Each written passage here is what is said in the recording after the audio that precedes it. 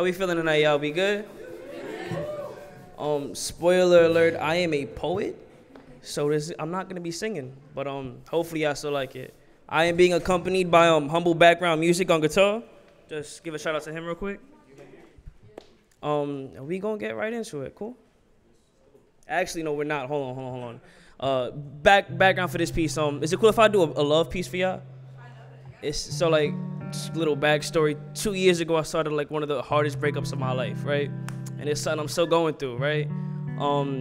So this piece is just like it helped me get through it, right? So this poem is called 413, the day that it happened, and this is my breakup poem to weed. See, it was young love, destined to end in ashes, and yet as every second passes, I find myself reminiscing the days our spark was lit. Listen, it's not you, it's me.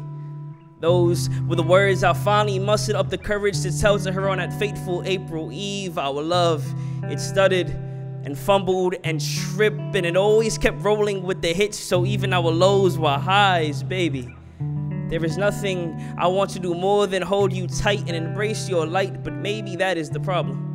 The fact that there is nothing I want to do more than be with you, but I need to start doing things for myself. And ever since I heard that we are controlled by what we can't live without your comfort, it feels more like confinement. I wish that we could go back to the way things were, and for a while I was trying, but it's because I love you. But you offer me an escape I no longer have time for. See, now I count my blessings, mount my pennies, stack my quarters, and yet I still do not have a dime for all of the shit that I've given up for you. But to tell the truth, I don't know if it was love as much as it was that I was stuck with you. And like, I'll admit it, there are times where I slip and we still get it raw. But the feeling isn't the same, it's just a filter for the withdrawal, baby girl, we both know this. The romantic you knew in me before is no longer hopeless. I have shit to live for. You know, more importantly, I have shit that I refuse to die for. I am here to make change, not break change on a 50 for a 20, cop a bummy, pack a Fonso on the side of roll. Mama, you are too demanding. You know, you always want to talk about something in my backyard when I'm trying to spend time with my family. Can we have a minute of separation without either of us feeling the heaves of desperation? You see, I would bring you inside, but I'm still living on Section 8, and my house doesn't really have great ventilation. On top of that, you smell. You know, plus, you are loud as hell. Now, normally I wouldn't mind, but see, I have two younger sisters who are far too young to witness what this toxic relationship looks like, and I will not show them. I feel the best thing I could do is lead them by setting the example. If something is bringing you down, rather than lifting you up, just leave them, teach them. That just because we are offered crutches does not mean we are obligated to use them. I have used up more of you than I possibly should have, and you have used more of me than anybody possibly could have, so I am going to have to call it. You know, sometimes it is harder to kill a flame than to keep it going. Living testament to that right now, I'm stalling, making this goodbye longer than it has to be. But you just don't get it, Mary, you are my most treasured strain. The way you hold me down, all the while keeping me rooted in reality. This breakup, I swear to God, is sad to see. But Mary, I want to stop doing things for us and start doing things for me. So this is goodbye. Sincerely, the lips that love to consume the air that you breathe. That's my first piece, y'all. Thank y'all.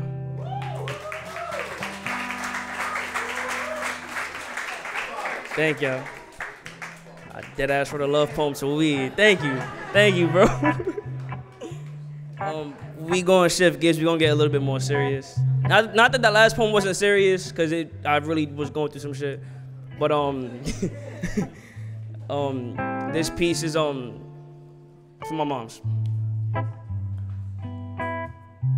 Hey, check me out, mama. I'm on TV. Mama, I have crafted words and learned that there is power in the voice that God has given me. Check me out, mama. Your little boy is grown. Now, he used to sporadically bust moves, but now he moves people with words of his own. Hey, mama, I heard you've been checking for me. Now, Naya, she tells me that you love and miss me. Now, I smile, I give her a kiss on her forehead as I try to dismiss our history. Hey, mama, check me out. I'm on TV. Hey, mama, look, there are people that care.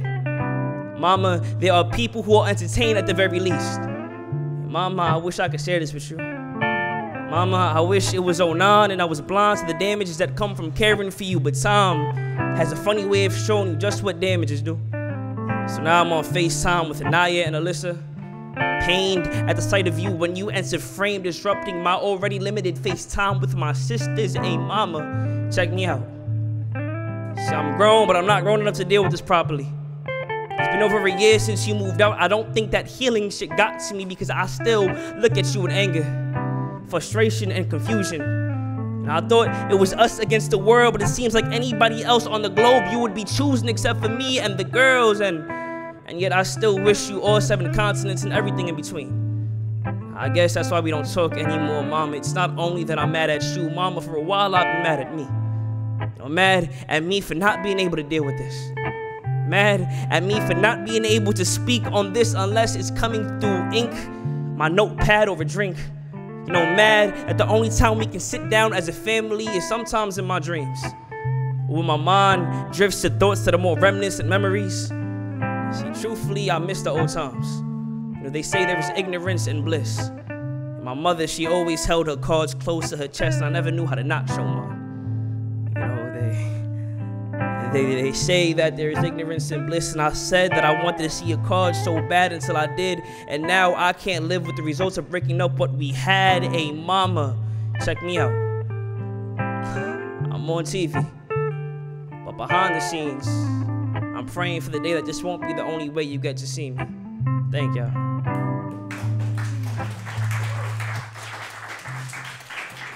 I could do one more? One more for y'all? Thank you, thank you. This has become one of my favorite pieces. So we just gonna get right into it. This one's called Speed Racer.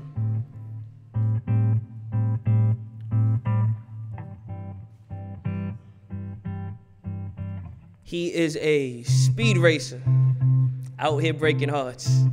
He's taking love and leaving scars. He never stays long enough to watch things fall apart. See, once he busts that nut, then he breaks apart.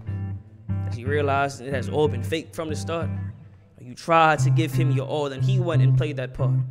Now I hate men, and men ain't shit of the words that are screaming from your scars, and who could blame you? I mean, what can I possibly say to change it? You look at me and see that dude in all the danger.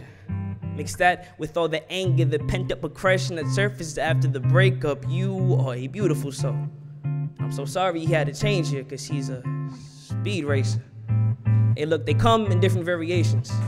Now this one is the boy who refuses to father his fatherless child because he could not deal with the repercussions of his actions or the decisions that he has made, and now you are here, fatherless and alone. Remember, young king, you don't need to be heir to the crown to take your rightful seat upon that throne. I am so sorry you feel you have to deal with this on your own. And I'm so sorry he is not thinking about any of this on the road because he is a speed racer. All he cares about is the destination. Look, I've met my fair share of speed racers, and yeah, my heart got played with. This one in particular, she seemed a gentle soul. She had wealth in her pockets but was emotionally broke, so she would latch on to those who brought her close to her idea of happiness that the media sold. I was down for her. She left me down in the cold. Now I can spot a speed racer from a mile away like I'm highway patrol. And even though I love her, I know that I have to let her go because she is a speed racer. All their relationships are symbiotic. They yearn for something, and for a short time you got it. Whether it be comfort, money, power, or hope, when you got it, you got them. Once they feel you don't, they're out the door. Leaving your heart out, rummaging through the wreck. You're trying to walk now, you stumbling, doing your best. And while you're trying to pick up all of the broken pieces that they left, come to find out they are already on and gone to the next. I swear, I fucking hate speed races. But I would be lying if I said that I wasn't once a speed racer myself. You know, once in a past time. You see, we all have a past, and I guess here is a little bit of mine.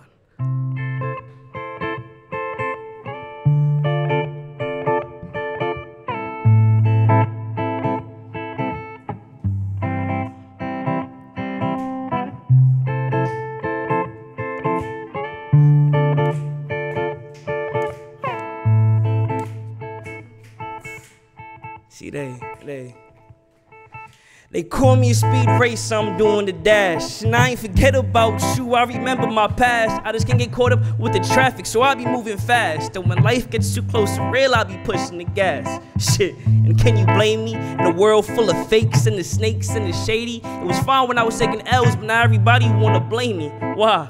Cause I learned how to play the game, I'm not letting this game play me. Y'all don't faze me, I'm steady winning, alright? And there ain't a price out there that y'all could pay me.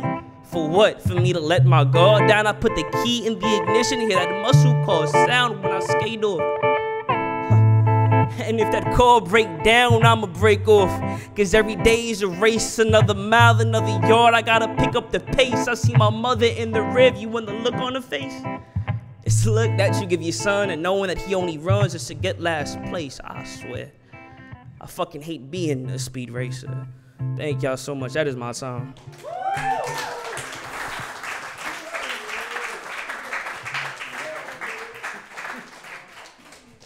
One more time for Jensima, aka Humble Background Music's on guitar, please, y'all. If y'all want to follow me, if y'all like anything I heard tonight, y'all can pull out your phones real quick. Don't worry, I got like 15 seconds. Y'all can follow me on IG at j.amaru_. That is the letter J. .amaru_. I'd be an idiot if I didn't shout out NESS for having this fucking amazing event. I do a lot of shows, but this is, bro, this is easily one of my favorite fucking venues. This is dope, bro. So yeah, thank y'all for coming out, and love.